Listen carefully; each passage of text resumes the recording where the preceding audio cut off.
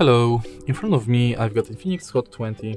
In this video I'll show you how to connect pendrive to your smartphone. In the beginning, make sure that your pendrive has a USB-C stick and then plug it to charging port in your smartphone.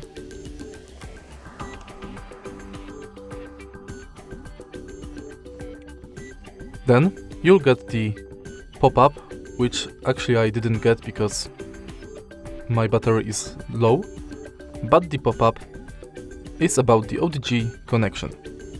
On the pop-up you'll be able to select between file transfer and charging. Of course you have to select file transfer, and next you can go to Files app,